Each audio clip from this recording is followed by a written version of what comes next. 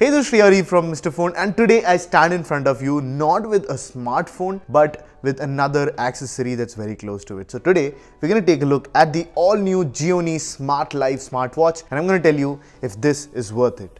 And spoiler alert, it is. But let me tell you why. So without any further ado, let's jump into this video.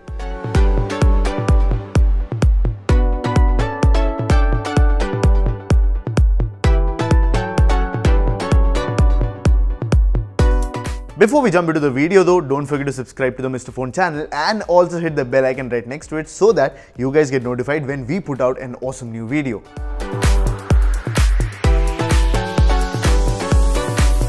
Now, Gionee's new smartwatch has looks to die for. It's certainly not the best designed watch ever, but this comes in at a price point where you'd be lucky to have something that does not look sporty, and Gionee provides you a watch that looks deceptively more expensive. The first thing is that squarish design, which gives it a premium look and actually made a lot of people think for a second that I was using an Apple watch. Then we come to the body, and where almost all of the products at this price range use polycarbonate for the whole body, Gionee actually uses a stainless steel grade top with of course the bag being still polycarbonate.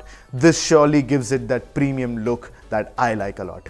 There are two buttons on either side of the watch. Now what functions they perform we'll learn later, but I'm not the biggest fan of those buttons. They are well placed and have a slight texture, but they are some of the mushiest buttons I've used. It's a small price to pay, but it is one. The watch is also water resistant up to 5 ATM. The strap though is clearly where the compromise has been made. While the watch actually looks much more premium for the price, the strap could have actually used a little more premium touch. That said, you can easily replace it with any other standard strap, maybe even go for a leathery look if you're into it.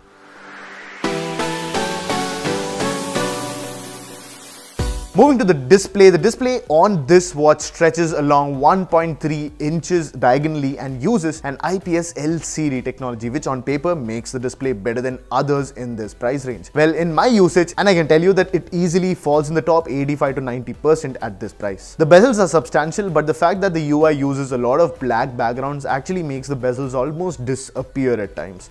The touch response is pretty good, and I don't think you're going to get anything that's any better than this at this price. The display is also very well protected. It's a 2.5D curved glass and it's protected by Gorilla Glass, which means that it should not get scratched easily, and I can vouch for that because in my weeks of usage I've not gotten one single scratch on that watch.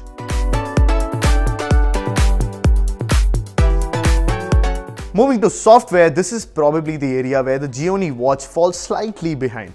I want to begin with the watch's interface, which I think is a little different from what I expected. Well, for starters, it looks good, at least the standard clock face and the UI. But what I realized on using it more was that it feels less of a UI with various different elements and feels more like a very well working prototype, because all these screens are basically images with touch areas. You'll realize this in a lot of areas in the UI, and it's not necessarily a bad thing, but it does mean that customization will be sparse, and that is exactly the case. There are only 4 watch faces as of now. The only one that at least looks a little customizable is the standard one, and it's probably also the only one that is somewhat useful for most people. The watch does come with a slew of features though. You get heart rate monitoring, sleep tracking, and one-click access to workout tracking. That is the button on the left. So as soon as you click that button on the left, you'll actually start a workout in 3, 2, and 1. There you go. The workout modes also vary from standard workouts like running, cycling, to even things like climbing and even yoga, which is pretty versatile. That said, the G-Buddy app looks pretty good, and although it took me some time in the beginning to find the G-Buddy app because it was not on the Play Store yet,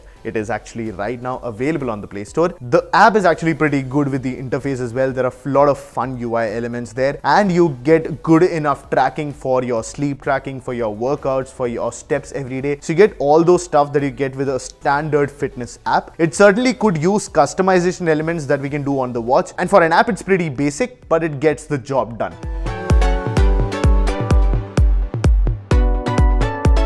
Moving to battery life, on this watch, it has been one of my favorite features. With a colorful LCD panel and a small 210 mAh battery, I actually did not expect this watch to last for a long time. But what I can tell you is that in my usage, it almost averaged about 8 to 9 days of usage, which is pretty damn good considering other watches that are out there with such a bright and colorful display. Of course, if you do not pull in notifications and maybe turn sleep tracking off, then you could even take this for 20 or 25 days even. The charging docks isn't among the most elegantly designed, but once you get the watch docked, it takes slightly over an hour to go from 0 to 100% with a 15 watt charger is what I use, but a standard 10 watt charger should get it from 0 to 100 in slightly above 1 hour. And with that, we come to an end of this review. Now, in the end, the price of this Gionee watch is actually the one that makes it a very, very nice deal. It goes for 2,999. So rupees 2,999 is what you can get your hands on this watch for, and that is actually almost dirt cheap price for the features and for the looks that you're getting here. This clearly does not look like a smart band. For all other products at this price, mostly you'll get something that's much thinner with a smaller display, maybe not even complete touch panels. You might get a slightly better app maybe with some of them, but this certainly beats most of them with the looks and the fact that it uses